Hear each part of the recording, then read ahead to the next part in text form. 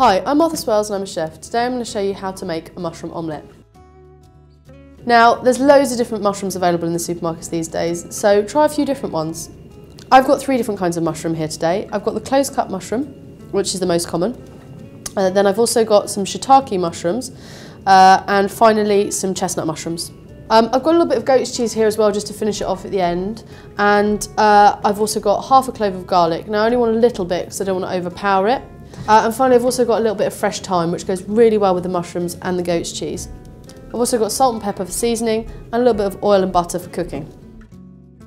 I'm going to be using 3 eggs for this omelette. It'll probably be enough to serve 2 people, a medium-sized portion, or if you're really hungry, 1 person. Okay, so first of all I'm going to put in the oil and then the butter into a hot pan.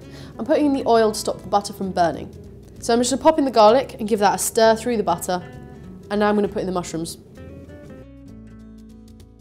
I know this looks like a lot of mushrooms, but they are going to cook down, and what you're looking for once they've reduced is to have a layer across the whole bottom of the pan. It's important to have your pan really hot when you put your mushrooms in. This stops them from just sort of sweating away and releasing loads of liquid into the pan. If you have a nice hot pan, you shouldn't get all of that mushroom juice. So just cook off your mushrooms for 5 or 6 minutes, just keep moving them around, get them all coated in the oil and the butter, and just keep them moving.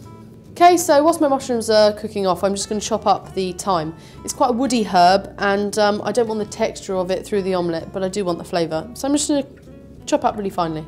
So now what I'm going to do is I'm going to add the thyme, some salt, and some pepper. So now I'm going to mix that all together.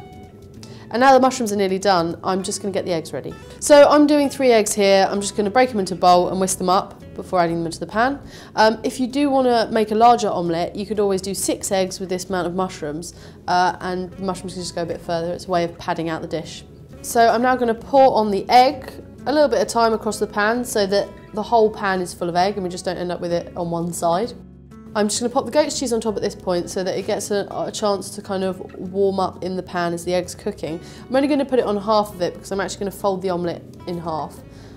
If you are going to make an omelette with 6 eggs, definitely you're going to need to put it under the grill to finish off the top.